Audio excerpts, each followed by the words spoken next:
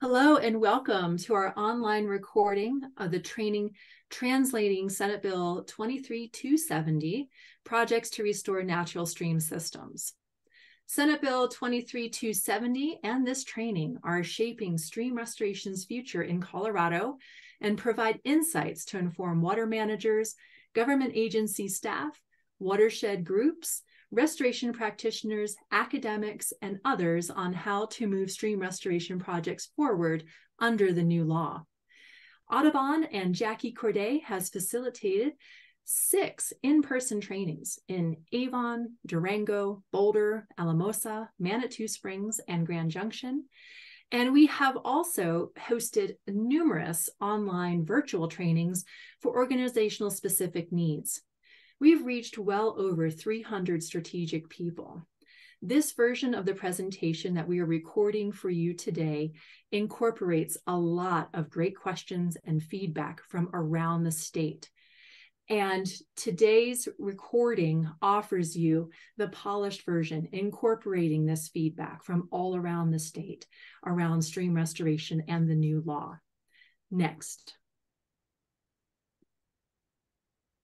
The goal of this training is mainly, one, to identify which types of projects and restoration methods can fit within Senate Bill 270's minor stream restoration activities. And then for projects that may not be within the scope of Senate Bill 270, what are best management practices that support not only projects under the new law, but that may be beyond Senate Bill 270? Next, please. To give you a little bit of background, Jackie and I are co-chairs along with Faye Hartman from American Rivers of the Colorado Healthy Headwaters Working Group. And our goal is to look at bringing people together around healthy headwaters. Our group of membership is well over 125 people. And it's a diversity of academic researchers, state agencies, federal agencies, tribal membership, watershed and conservation nonprofits, and river and wetland restoration practitioners. We have the common vision of working together to increase the pace, scale, and value of process-based headwaters riverscape restoration throughout Colorado to improve watershed health, critical wildlife habitat, and ecosystem services. The Healthy Headwaters Working Group is subdivided into 2 committees, both the Policy and Communications Committee, as well as the Science and Projects Committee.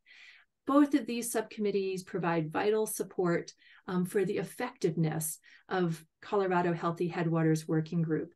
Our acronym for short is HWOG, if you hear that throughout the presentation. Next slide, please. Again, Healthy Headwaters Working Group's vision is to restoring degraded riverscapes because healthy, connected floodplains are better for all water users, both for people and wildlife. And these illustrations here, the slide on the left is a very familiar site across Colorado, a stream system that has been degraded from potentially a variety of different land uses. And the possibilities exist to return that stream system, healing it from the degradation to the picture that you see on the right, a healthy, functioning, reconnected floodplain with abundant riparian vegetation, an increased diversity of vegetation for both livestock as well as birds and other wildlife, and a more functioning, connected, integrated natural stream system. Next slide, please. You can find out more about the Colorado Healthy Headwaters Working Group on our Audubon Rockies webpage. Simply Google Colorado Healthy Headwaters Working Group and Audubon, and this page will come right up. This is also the repository of where we keep our most up-to-date information for a variety of resources and references. Please visit this webpage and download and click around and find out a bit more about the Colorado Healthy Headwaters Working Group and the resources that are available here. Next slide, please. With that, Jackie, I'll turn it over to you to dive into our training today. Thanks, Abby. So just a quick background on myself so you understand where I'm coming from and how I know about this topic as well as we do. As Abby mentioned, our group, the HWOG, formed in 2020, but I was working on this as head of CPW's Water Resources section. I started looking into the science of process-based restoration in particular in 2018, and what were the water rights implications. Those were the two things I was taking a deep dive on and have been involved ever since then on continuing to do research. And so this is our best opinion based on all of that information that we've been able to put together and all of the conversations that we have done over the past 5 years. So this is certainly our opinion, but it's been super well received, including from DWR staff. So we feel like we're pretty solid on solid ground with what we're going to be showing you today. So first we're going to start with, what did the bill itself say was the purpose need for the bill? And you'll see throughout these slides that as much as possible, we are quoting directly from the bill or directly from the authority on particular topics that we go as we go through here. So you can see this is in quotes, this is directly from the bill, that these are all of the things that are so important to all Coloradans: the forest and watershed health, wildfire mitigation, recovery, flood safety, water quality, recreation, riparian, and aquatic habitats. These are the things that healthy rivers provide us. And therefore, because these things are so important, the state should facilitate and encourage the commencement of projects that restore the environmental health of natural stream systems. That is the purpose of the bill, is helping facilitate that, to provide clarity on where you can do stream restoration projects and not run into conflict with water rights administration. So the first thing that we like to explain is it's very important to understand where will this new bill live. And it's in Colorado Water Law, section 602, which is titled Exemptions and Presumptions. And so 602 creates exemptions to typical water rights administration for the use of water for certain uses, because the legislature has deemed these particular uses essential, and also that they are unlikely to cause material injury. But there are many rules that apply to each of these exemptions, and they are set forth in the statute. So what you're seeing in this slide is a very minor Cliff Notes version of what are some of these exemptions. And you'll see that there are a lot of ones that you're probably familiar with, that you've heard about: rural residential wells, 15 GPM or less, wells used for firefighting or monitoring, rain barrels. You can have 2 rain barrels if you follow all of the rules in the statute. Stormwater detention ponds, and there's a lot of criteria for those. Post-wildland fire facilities, and now here's where the new bill lives: minor stream restoration activities. And this is where we're going to spend the bulk of the time in this webinar, is to explain how this fits, how you can do projects within these minor stream restoration activities. So the bill first provided what we call first level criteria. In order for your project to fit within this new law and therefore be able to get this exemption from having to get a water right, your project has to fit in the definition of a stream restoration project. So it must be within a natural stream system. And the next slide will explain what that means. And it must be for the purposes that you see here in this slide. And when you read all of these purposes, it's pretty much covers everything that you would want to be doing a stream restoration project for.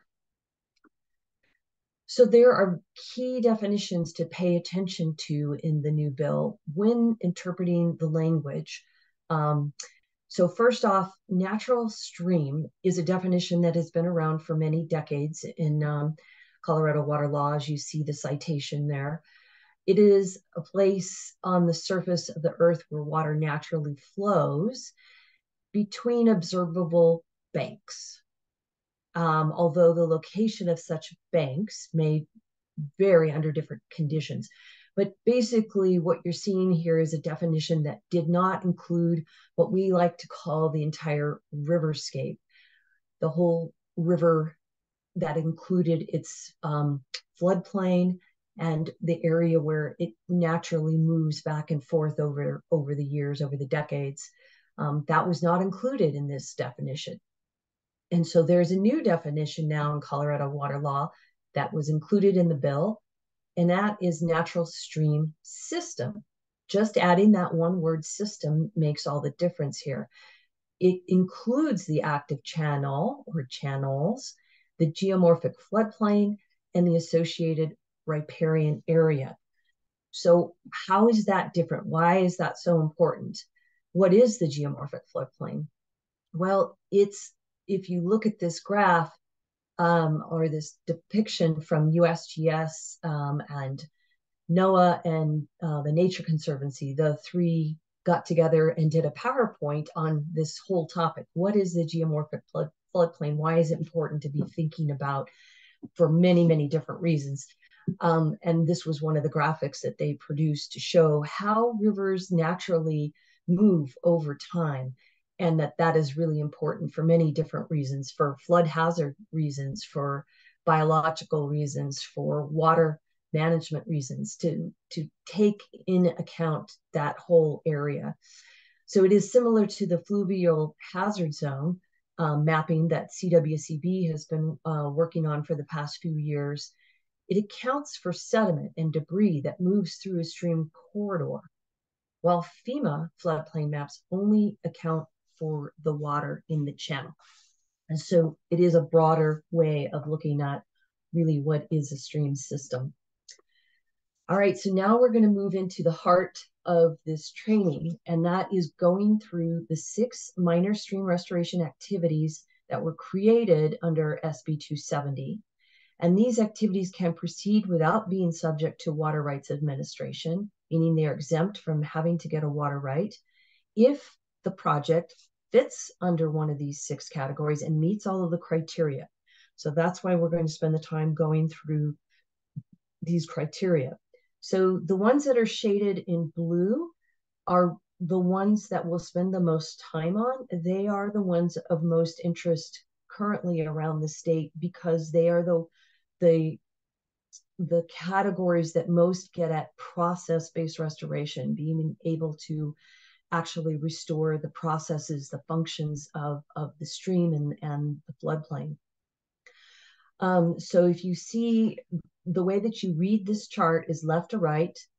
And so we'll just quickly go through number 1, stabilizing the banks or substrate of a natural stream.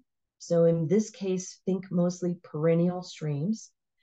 Your project, whatever you've done in your project, any structures you've put into the stream, must allow water to flow downstream during all times. So thinking of base flow as well as high flows. And your structures don't cause the water level to exceed the ordinary high water mark, and they don't increase the surface area more than incidentally. So we will walk you through what those mean, but I just wanted to give you an example of how to read this chart. And you'll notice that the language changes in column number 2 quite a bit between natural stream system and natural stream. And we will talk about the significance of this. So one of the things that we urge folks to always be thinking about, the context purpose of the bill is important when interpreting the language. So going back to thinking about why was this bill passed? It was passed to help facilitate and encourage the commencement of projects to restore natural stream systems. So here's the very first of the 6 minor stream restoration activities. And you can see that there is a lot of language to unpack in that first category. So that's what we did on this next slide. We just started breaking it down into each of these elements, and then we're going to talk about these different elements. One element that we're really going to spend a lot of time on is that 4th bullet. The structure project does not cause the water level to exceed the ordinary high water mark. Very early on, after the passage of the bill, we had a lot of folks from our Healthy Headwaters Working Group reach out to us and say, hey, can you please help translate this new language? I am not used to working with that term. I have heard of that term, but that's not criteria that we have been used to targeting our projects towards. It's like our design is not designed towards that. It's designed towards reconnecting the floodplain. So can you explain that for us? So we did take quite a bit of time to research that term and understand it fully within the meaning of how it needs to be applied for stream restoration projects if project proponents want to fit their project within SB270. So we started walking through the most authoritative publication on this topic, and that has been for many decades. The Army Corps of Engineers has put out manuals, regional manuals at first around the United States, because streams differ so much across the United States by region, whether it's the dry Southwest or the very wet Northeast, they're different. So there was different manuals put out by the Army Corps to explain what does ordinary high water mark mean. But now in November of 2022, they put out one huge manual, 400 pages long, that covers the entire United States, that is solely designed to help whoever is trying to delineate ordinary high water mark. That is the purpose of this manual, is to help you delineate ordinary high water mark wherever you are in the country. So the definition that you see in white on the screen, that has been around for decades. That has been the definition that is the Army Corps of Engineers has used under Section 404 of the Clean Water Act to determine where is that ordinary high water mark. So that's just the basic definition that's been around. And a common description in a shorthand is that it equates ordinary high water mark to the mark left by the average peak flow over multiple years. So how does Colorado law define ordinary high water mark? Well, there is a definition under 102, Section 102, and you can see it there on the screen. And if you come down to the bottom of that definition, it's basically what the really important language there. It's the mean annual flood, or it's the ordinary high water mark, whichever is greater. That's what Colorado is going to go with is a delineation, is either the mean annual flood or ordinary high water, whichever is greater. So then you look at the definition of mean annual flood, and it's that's where it brings in the numbers. That is often done in engineering, which is expected to be equaled or exceeded on the average once every 2.33 years. However, what's really important to understand is this quote from the Army Corps manual is that they say, despite being used as a regulatory boundary for over a century, the federal definition of ordinary high water mark does not refer to a specific frequency of high water. So there is nothing in the manual that says 2.33 years. And that is very important to understand, because it differs so much across the United States of what should you be looking at. In some places, that 2.33 might work really well and capture what is really happening in that stream system. to show you where it generally comes up in each year on high water as an average. But in other places, you would need quite a few more years to actually get at an average, especially in the drier streams on the west slope of Colorado. So other common terms used that may or may not equate to ordinary high water mark that you have probably heard about is bank full channel and active channel. And again, this graphic kind of shows like sometimes that can all be the same and other times it may not be. So what I found really helpful was a graphic from the new 2022 manual that shows extreme flows, high flows, moderate flows, and low flows. And the one that you're looking for that I circled there in red is high flows. That is the one that's relevant to finding and delineating the ordinary high water mark. All of the graphics on this slide are from the manual, the November 2022 manual. So I thought these other graphics were pretty important and helpful, showing you that a braided channel, the high flows completely cover all of those islands and all of the braids and go up and to and touch the floodplain there. And meandering channels, also the same thing. I thought those graphics are pretty helpful. So here's another really important thing that came out of this manual. High flows sometimes include small flood flows that go over bank. For instance, stream wetland complexes is going to be a case where ordinary high water mark will not be at the top of the active channel. It will be up and above that. And one of these examples is beaver complexes. And in some the narrower valleys that are in all of our headwaters in Colorado, you're going to often see that where the beaver complex occupies the entire valley, or as we refer to the riverscape, where that stream has probably historically occupied for a long time. And so this manual is now saying, okay, well, your ordinary high water mark is going to be at the valley edge. And so the manual shows it. And then this picture on the right gives you a great example of what does that look like. Your ordinary high water mark is basically going to be right at that green line, the elevation change of the vegetation you can so clearly see. And here's an off-channel beaver complex in the Uncompahgre National Forest. You can see the beaver pond up there in the left-hand corner and the water spilling out into the main channel and some side channels. And it's occupying that whole valley floor or riverscape. And that's where the ordinary high water mark is going to be.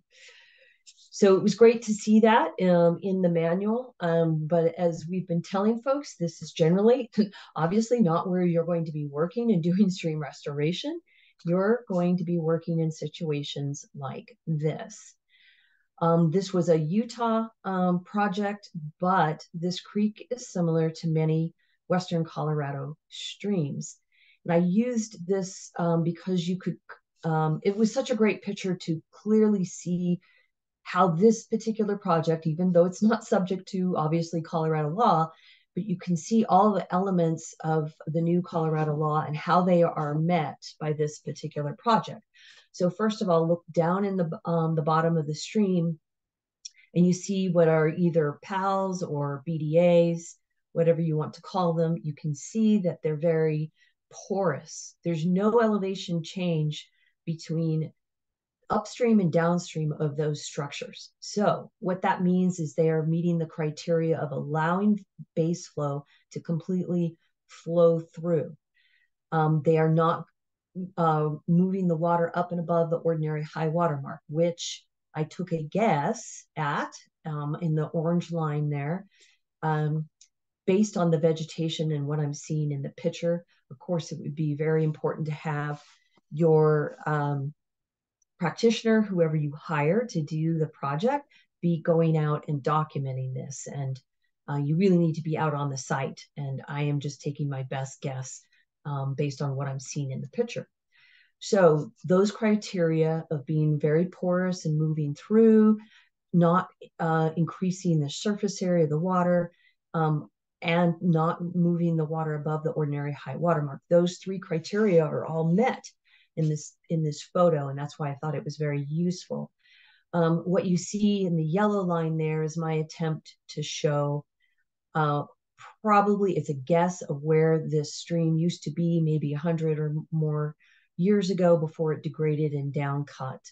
And so what's really important, the next concept to understand is that this is right from the manual too. The ordinary high water mark is not a static line and can change over both time and space. So going back to that picture, what you have to understand is that it is going to take time for those structures to do their job, but they will start accumulating sediment, and slowly that channel will start raising back up over the years. And thus your ordinary high water mark is going to adjust too over the years. And so that's why this concept is very important to understand. This is a concept that's been around for many decades. It's not, it's well adopted and understood that ordinary high water mark does change. So in these pictures, where is the ordinary or high water mark in these streams? Well, unfortunately, of course, it's down there. It's down in the trench. But once again, I'm taking a guess of where it used to be and where it is now. And you're still able to do quite a bit of work down there to help slowly grade that stream over the years to reconnect back up with its former floodplain. So this degraded system likely looked like the wet meadow, the beautiful picture there in the left-hand corner. That's probably what this stream on the right used to look like probably 100 or more years ago. And what happens, instead of it being this beautiful functioning wet meadow with a very diffuse, slow flow that goes all through the meadow, it down cut due to some cause. And this in this particular PowerPoint, we don't go through all of the causes. We have other resources that talk about the causes of why did this stream down cut. But the point of this particular slide is to show how you can work in this new law and start turning this stream back around.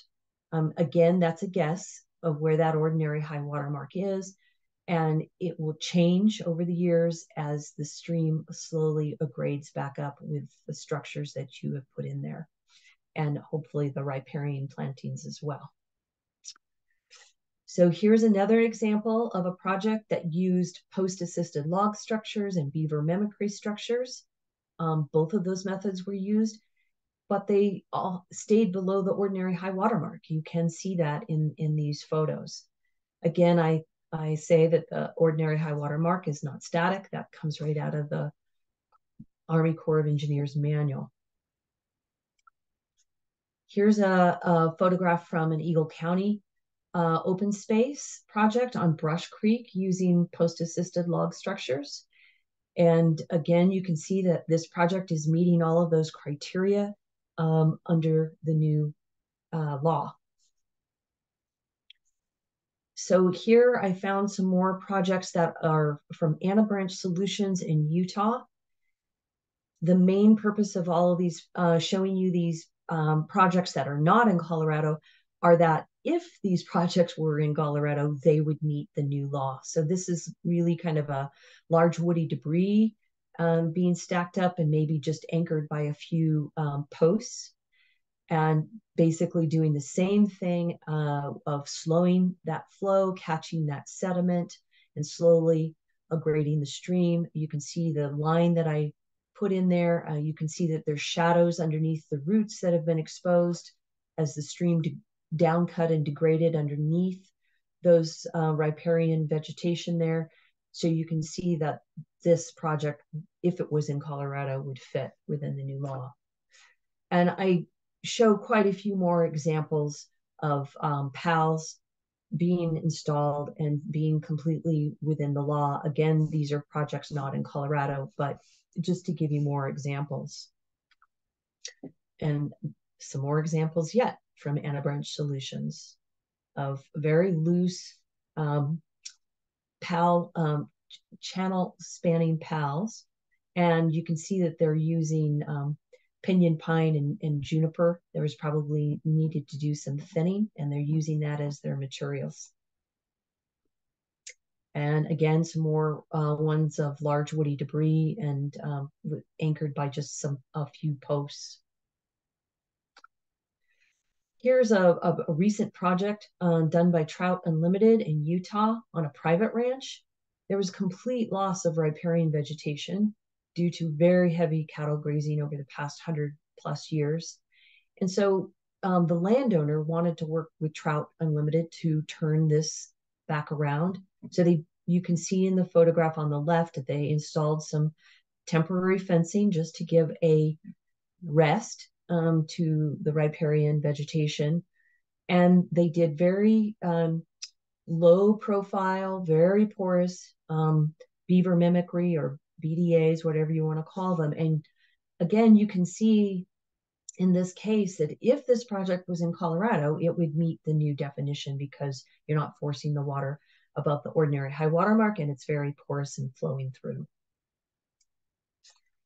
And here is another approach, low-tech PBR approach, using sod plugs, native sod plugs just placed in the stream, did this amazing transformation.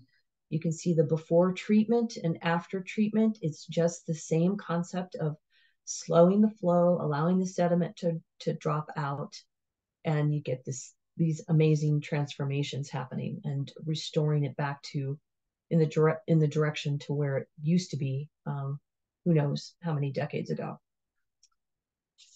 So there are other types of restoration methods that can also fit within SB270, and that's what this slide is about. These are methods that have been around for decades that many people are familiar with, cross veins and J hooks and root wads. And this guidance from Steve Yoakum at the Forest Service is a really particularly great resource that goes through all the many, many different approaches to stream restoration. So I wanted to make sure folks saw that, and all you have to do is Google that title and you would have access to this free manual. Okay, so we have just gone through the first category, number 1. And now we're going to switch to category number 3, stabilizing the banks and substrate of ephemeral or intermittent streams using deformable porous structures that may incidentally and temporarily increase surface area and infiltration. So that's the one we're now going to move through and show you projects of what does that look like. So this is what the intention was behind this particular category, is getting at these channel incision problems that are happening all around our rangelands, particularly on the west slope of Colorado. And what you see on the left side of the picture is a beautiful, healthy mesic area in rangeland that is so critical for wildlife and livestock, birds. Is a very important area. And what you're seeing is that head cut is moving up the valley and destroying that meadow. And so you see the erosion gully. So that is what this particular category of SB270 is getting at, being able to do projects that stop these erosional head cuts, stop these gullies from continuing to destroy these important mesic areas. What does that look like? Well, it really depends on how bad the erosion gully is. How deep it is will be what determines what measure you need to take. So you can see on the left, you had to take a little bit more of aggressive measure to step down the flows that will come in the spring and stop those flows from eroding further and cutting down that gully even further. On the picture on the right, you can see that the erosion was just getting started, so it didn't take quite as an aggressive of a measure. And in 1 year, you will no longer be able to see those rocks. It's pretty amazing how fast the vegetation comes back and just covers up those rocks. This is a project that Abby and I were fortunate to get to go see this August. And it's another example of what is called xetic rock work to stop the head cut in an ephemeral stream. And you're looking at the picture on the left, August 2021, the project is installed. You can see what the vegetation looks like. And then 2 years later, how much you can't even see the rocks anymore. The forage is much healthier and diverse for livestock and wildlife. Much better situation all the way around. So going back to that meadow that I showed you a few slides before. So you can see that there's no stream channel on the right. And that's because it's just completely diffuse flows all through the wet meadow. But unfortunately, near the buildings way out in the background of the picture, it looks like this picture on the left. It is now down cut and a channel has formed. That is not a natural stream. As far as that wasn't there before, it was all diffuse. And so this is not even really an intermittent stream. This is still an ephemeral stream. It's just now an erosion gully. And so how do you treat that? Well, simple little structures we're able to put in. You see there on the upper top right-hand side, very simple porous structures to try to address that erosion gully. And in just 2 years, you see the picture on the bottom, that is how much a difference it is made to healing that gully. And here's another intermittent stream. It's a floodplain that formed long ago. It's a whole new floodplain. It probably formed back 100 years ago. And it has been treated with PALs, and wood accumulation is occurring. So where you see that clump of wood in the center, that was just a simple amount of posts that were put in there. And now you see during the spring runoff, there was accumulation behind it. And the moisture was retained in that intermittent stream much longer than it would have been otherwise. So it's slowly re-wetting that area and will connect back up to that floodplain over a matter of years. Okay, now we're going to move on to a third category, category number 6 that you see down there, installing structures or reconstructing a channel in a natural stream system. So again, that's the whole geomorphic floodplain. After recovering from the impacts of wildfire or flood emergency. So the purpose of the project is to do the recovery work after a fire or flood emergency. So what's really important, again, I underlined those words, it's a natural stream system, and it's in an emergency. So let's walk through that. This provision provides huge opportunities to do low-tech process-based work post-fire and flooding. Natural stream system, again, is key. There are no constraints of ordinary high water mark or incidental increase in surface area. Those are not constraints under this particular one because there's already been so much information provided to the state and the legislators and our state leaders about how damaging these fires have been, especially the Cameron Peak fire. There's the 416, the East Troublesome, the Hayden. There's so many fires that have happened that have greatly impacted our drinking water sources. And agencies that have managed these water resources have had to shut down their intake valves time after time and incurred huge costs because of the massive ash debris flows that happen after these fires. Therefore, the legislature deemed that this work is really important to move forward to stop those debris flows after these fires have happened. So the emergency is not defined, but again, there's lots of examples in Colorado that substantial wildfire impacts to water supplies last for 5 or more years, unfortunately. So what does the work look like to stop these massive debris flows? Again, what's really been effective is these low-tech process-based restoration approaches of basically putting wood in the stream to stop that debris flow, to filter it out. So this is a project that's done by wildlands restoration volunteers and the Cameron Peak burn fire area. And also the Coalition for the Poudre River has been doing the same work. And the methods, I took this right from their website, that they are using is creating log jams, felling trees into the stream in the floodplain to provide that roughness to stop those debris flows, zedic rock structures, as we've already seen what those are, and willow riparian staking, and then post-assisted log structures. All of these methods can fit within this particular minor stream restoration activity that we're talking about right now. So what about taking actions before the fire happens that can lessen these damaging post-fire debris flows? We know through science that that's really critical to get out there and do work before the fire. Certainly a lot better situation to work before than after.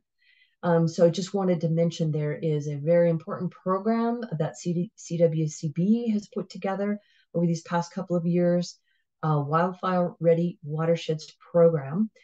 And the main goal is to assist communities in planning and implementing mitigation strategies to minimize these fire impacts before the fire happens. And there's grants available to develop action plans, Wildfire Ready watershed action plans. So reach out to Chris Sturm if this sounds something of interest to you, and there's the website there that provides all the information. But what about also improving drought resilience before a fire happens? There's a lot of great studies on showing how going from a dry riparian situation there on the top left to natural storage and slow seep is a much better situation for drought. You can think of it as almost being as important as the first snowpack. We know how critical the first snowpack is. The second snowpack is also, the science is showing that that is also very critical to be thinking about. So how can you do this work before if you're not working in the emergency situation? Okay, it goes back to those two categories that we've already gone through. And so I show this picture again because it's really interesting. If you take away the burned trees in this photograph and you replace them with live trees, so you're not working in a post-fire, you're working pre-fire, you can see that project completely fits within category number 1. You're still allowing the water to flow downstream. You didn't make it go over the ordinary high water mark, and there's only incidental increase in surface area. So that project would have fit within SB270 whether or not there was a fire, and so does category number 3. All right, we are going to take just a little bit of time to start walking through some of the other categories that are not necessarily low-tech PBR, but more like high-tech process-based restoration. And so this first one is mechanical grading of a ground surface along a natural stream system. Again, think of the whole geomorphic floodplain in a manner that does not result in groundwater exposure, which has always been Colorado law, that you cannot expose groundwater without having to get an augmentation plan. You can't divert water, surface water, or you can't collect it. So as long as think of those as your 3 big criteria. So the key word again, natural stream system. And then there's many possibilities, approaches under this. Levee setbacks was the first thing that came to mind, where you need the big equipment to come in and take out a levee that perhaps was put in 50, 60, 70 years ago. And if if you want to be able to reset that back to reclaim some of the floodplain and all of the benefits of being able to have a wider floodplain. So in this picture, you can see that where the existing levee is really close. It's really channelized that river, and they're going to set it back. It looks like maybe, who knows if that's about 100 or more feet. They have constraints. They have a ballpark, a field there. So they need to have that levee back again. But they're going to get the benefit of the river having access again to its former floodplain. You can do that without, by meeting these criteria, by not exposing groundwater, not diverting the surface water out of that geomorphic floodplain, and not doing the grading in a way that you're not collecting stormwater. Here's another project that recently there was a great article about this levee setback project in Washington, where it used to be completely channelized. You can see in the picture on the right how the stream was completely channelized by a levee that was causing a lot of flooding problems downstream of those levees, because it was forcing the water like a fire hose into this one channel. And so they decided to, based on a lot of scientific studies that have been showing all the benefits of bringing back those levees and recapturing some of that floodplain use again, you can see where they set the levee back, way back further, and now that whole side channel is able to function, and they've documented all of the benefits of being able to do that. And so there's a website, if you're interested there, that I put down below on reading about that really great project. So that is something that's really well explained in this project. This idea about floodplain recovery potential will depend upon many factors, including existing land uses. So we think of it as recovery area. What is your recovery potential? And that's going to vary every single time on where you're working. If you're working down in the more semi-urban areas, then your floodplain recovery potential is going to be quite a bit less. If you're working way up in the headwater areas, then it's going to be quite a bit more. And so here's a couple of more projects from Stillwater Sciences showing projects that they've been able to do that basically allowed the river to have greater access to its floodplain that it used to have access to, and all of the benefits from that. And you can see in the bottom project, taking out that levee and allowing the river to reconnect back to its former floodplain would fit within this new category. All right, another category is daylighting a natural stream that has been piped or buried. When you Google that term to try to find examples of projects, there's not a lot yet out there, but I did find these two, one from Yonkers, New York. That picture that you're looking at on the left, that stream was completely buried under concrete and asphalt, and they daylighted it, which reaps so many benefits for the whole community around it. And then this one from Auckland, New Zealand.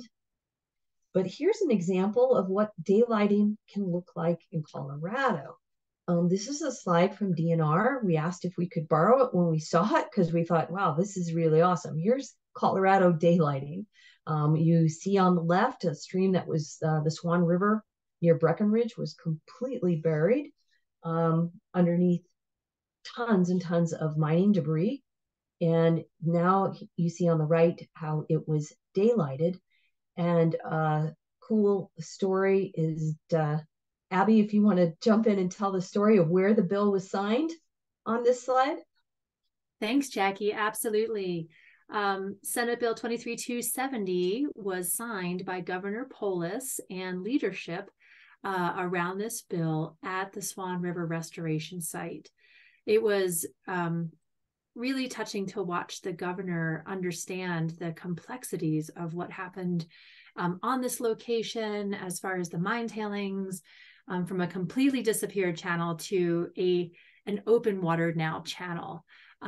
Director Dan Gibbs was also on site and providing some of the interpretation for the phases of the Swan River Restoration Site, with additional phases planned coming soon. But it was a really remarkable event that really brought the letter of the law to life by visiting and signing this stream restoration bill here at the Swan River Restoration Site. Thank you, Jackie. Yeah, I think it was a really great story, and you were there. So, okay, so now we've gotten through all the categories. Now we're going to go into some of the legal language quoted right from the bill. If a stream restoration project is limited to one or more minor stream restoration activities, then the stream restoration project does not cause material injury to any vested water right. So that is the main reason why you don't have to go and get a water, an augmentation plan or a water right for your project if it fits within 270, because the bill is declaring, the law is declaring that you do not cause material injury. And you also, your project is not an unnecessary dam or other obstruction, which is another area of jurisdiction that DWR has over potentially your project if your project is causing obstruction to the flow to water rights downstream. So that's why the criteria are as how they were thoughtfully laid out as they were, is to very substantially reduce the risk of any harm to water rights. And that is very important, as we have been giving our trainings throughout the years on this topic. We have always explained why it's so important to make sure you are doing your projects and not impacting water rights and respecting water rights. And that's what this language is getting at. There's also a grandfather clause. A stream restoration project that has obtained any applicable permits or is under construction or has been completed by August 1st, 2023, does not cause material injury to any vested water right or is not an obstruction.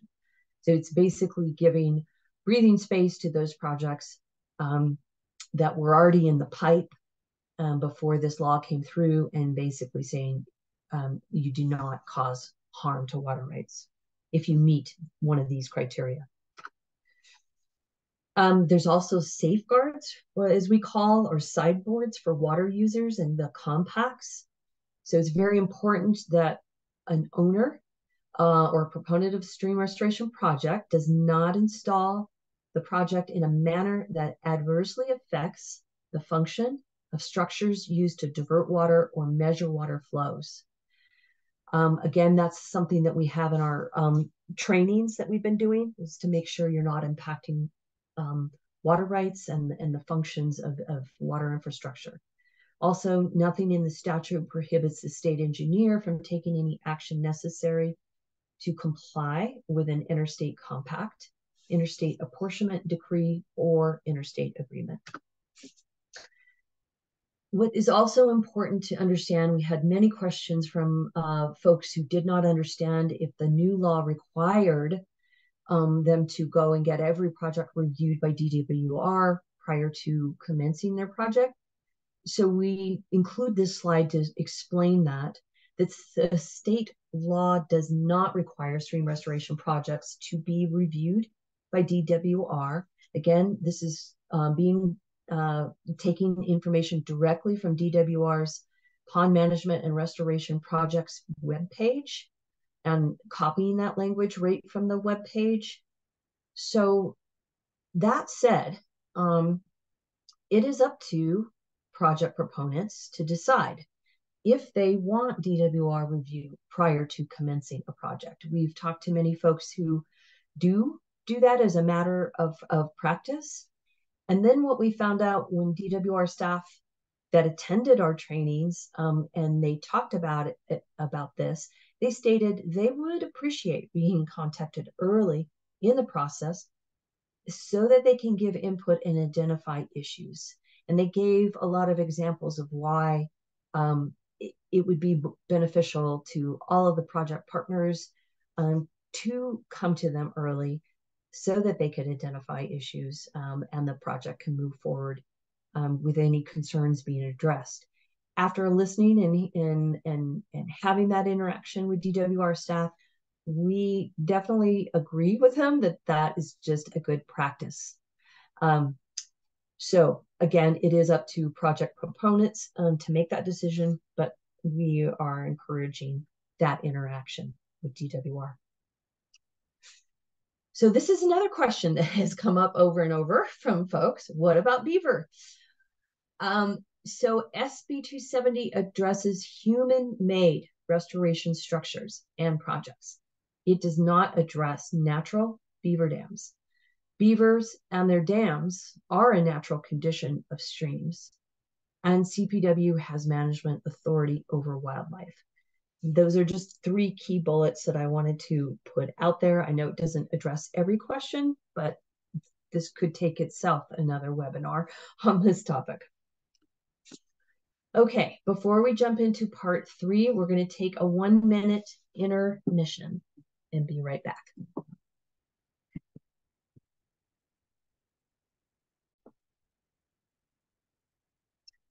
All right, now we're going to talk about projects that may not fit within SB270. So there was some really important language in the bill, now in law. It states nothing in this subsection, or basically the new bill, creates a presumption of injury for any activity that does not meet the definition of a minor stream restoration activity. So saying that another way, what's really important to understand is that just because your project does not fit within SB 270 does not mean that it's automatically presumed to cause injury. And so there are lots of ways that you continue to work outside of 270, but be very careful about all of the planning considerations and where you're working and how you're working. And so that's what we're going to talk about. So here's an example of a project that may not fit under the stream restoration activity. And that is because when you look at these pictures, this was a project with beaver mimicry structures, very porous, but because the incision was only about 2 feet, the disconnection from the floodplain just about 2 feet, they very quickly brought the water up.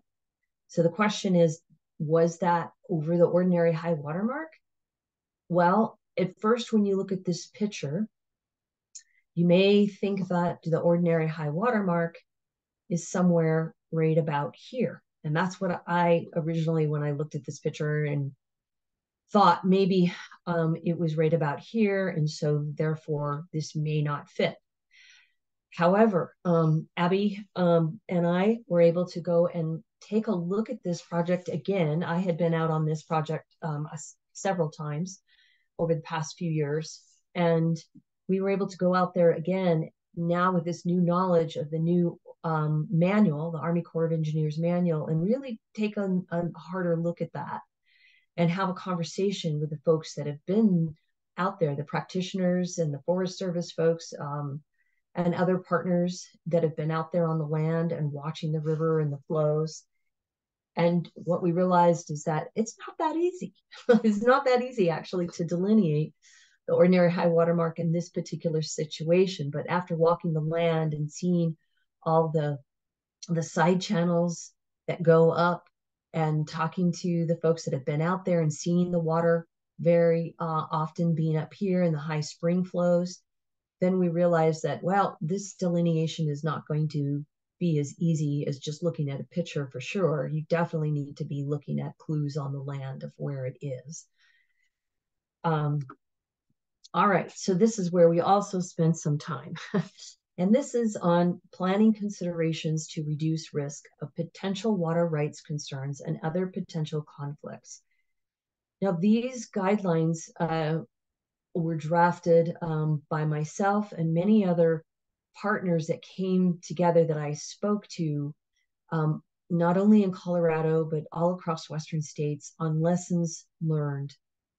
Because it's not just Colorado where there's issues of water rights concerns. It's certainly all of the other drier states in the West that those conversations have come up too. So having a lot of conversation with folks across the West, what are some key lessons learned on how you can reduce the risk of having conflicts with water rights? What are those? That's where this list came from. This list was drafted before SB270 ever came into play. This list was started to be drafted back in 2021. And we've built upon it based on many more conversations since 2021. So the first thing in the list you see there is the historic footprint. Design your project to stay within it. I'm going to jump ahead to one slide to talk about what does that mean. I think a lot of folks on the call will probably be somewhat familiar with historic footprint, but maybe some folks not. So essentially what the historic footprint was or is where was that stream and its associated riparian, associated riverine wetlands potentially. Where was that riverscape before the degradation occurred and the stream downcut and incised? And then you started getting that transformation from a healthy riparian corridor to a degraded one where the riparian can no longer survive, the water table is dropped. Now it's transitioning to sagebrush and potentilla. So you look at these photographs, this photograph here, and you can see on one side of the highway to the left, a stream, a very sinuous stream snaking its way through a riparian corridor with lots of riparian vegetation. Then you come to the highway and you cross it, and now it's a different landowner, and you see all of that vegetation gone, and the stream is much more straightened and channelized. However, in the picture, you can see the evidence of where it used to be. You can see that side channel going up here and here. You can see it all through here. And you know that the vegetation used to look like just right across the street. So what you're seeing in this photograph is two different types of evidence of where that historic footprint used to be. The aerial photo itself, and then you're also seeing what we call a reference reach of similar streams, valleys, wetlands, proof that this used to look like this. When you don't have aerial photos or really close nearby reference reaches, oftentimes you can do geological testing and soil profiles to see where the riverscape used to be.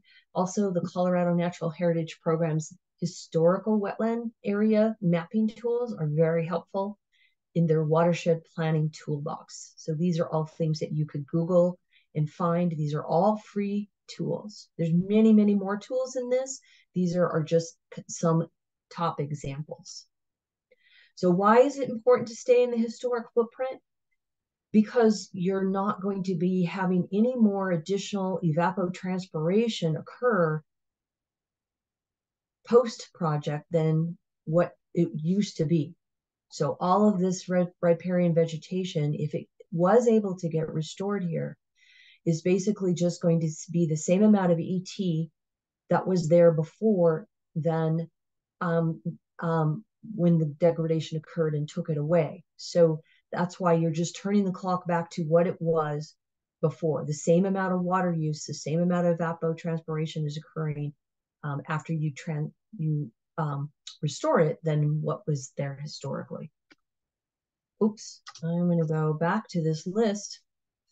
So again, we tell folks to choose these factors with care. Your location, look for opportunities in places that minimize risk of conflicts with water rights and flooding potentially from beaver. If your beaver come back, you want to think about upper watersheds, above reservoirs and diversions, having partners that include the senior water rights holder. So either whether you're on public land or private land, thinking about that. The design, we've talked about and shown you many, many designs that are very porous and allow the water to move through, and yet they still do the work of slowly aggrading and catching that sediment, aggrading the stream, reconnecting to its floodplain. The timing of your installation, you need to be careful and be thinking about low flow summer months. You don't want your project to reduce flows downstream or your project for any significant time.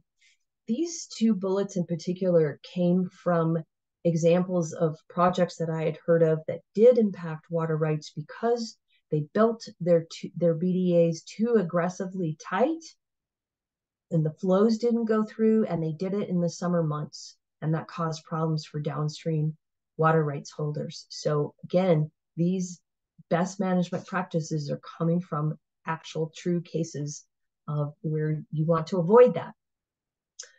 This other one is something that we talk about a lot: engagement, transparency, many partners who would potentially be concerned, include them, or at least address their concerns. Project planning that proactively includes water users and other watershed stakeholders who would potentially be concerned has many benefits. And we also added recently these post-project considerations. Adaptive management is very important, especially in low-tech PBR. What worked, what didn't, opportunities to apply lessons learned after the project. Monitoring for changes is another important thing that our research and our conversations has shown, looking at the hydrology, the flows, the surface area, the vegetation, sediment capture, plant and animal species diversity, telling the story of your project and being able to document that is important. And then assisting landowners with beaver coexistence issues if they come up after the project is also a very important consideration. So here's a picture I showed to talk about BDA designs. You can see on the left, it's a very aggressive design, very tight, and you can see a huge elevation difference between the stream before the BDA and after it. That is alone is enough to cause concerns about water rights, the perception alone there. I do not know, in fact, if it did cause problems. I'm just saying that perception is important to pay attention to as well. And that could cause you problems, that kind of design, versus the design on the right, which I hold up as a model of how to be thinking about designing your BDAs. So this last section, just a couple more slides now. As Abby and I have gone around the state, each time we try to tailor this last section to the particular basin that we're in. The last basin that we were in was in Grand Junction. And so you can see the Middle Colorado Watershed Plan and some other plans in that area all being shown. And then we just talk about generally what are some potential next steps for your watershed now that you're thinking about this and seeing all of the capabilities under SB270 of how you can do this work. How is that going to change your perceptions of what is capable in your watershed? Is kind of, this is the part of the conversation we just want to generate. And we've had really great discussions around the state about this. And this is one slide that's pretty universal. Again, we're circling back to this particular CWCB program because it's such a great opportunity. And yet there is a deadline on these funds. The funds must be contracted by December 30th, 2024 and spent before December 30th, 2026. So there's still a great opportunity for next year of getting under contract and still having 2 more years to do the work. And so that's why we always try to end with this particular slide. All right, at this point, we are all wrapped up. And I hope that if you have questions after listening to this training, that you will reach out to Abby or I, and you will visit that website. All of our emails are available from the 3 co-chairs of the Colorado Healthy Headwaters Working Group. Myself, Abby Burke, and Faye Hartman are all listed on the website. I hope you feel comfortable and can reach out to us. We welcome your questions. Abby, do you have anything else more to wrap up with? Thank you, Jackie, and thank you for all who have reviewed this recording. It is invaluable information that really does steer how stream restoration and water rights work with respect to each other and within this new law. And we just really appreciate your attention, your thoughtfulness in your projects, and how important it is to bring people together for the strength and the durability and the future of your stream restoration projects. So thank you again for viewing this recording. Please don't hesitate to reach out. Visit the Colorado Healthy Headwaters Working Group page, and we'll be in touch. And thank you again for your attention. Have a great rest of your day.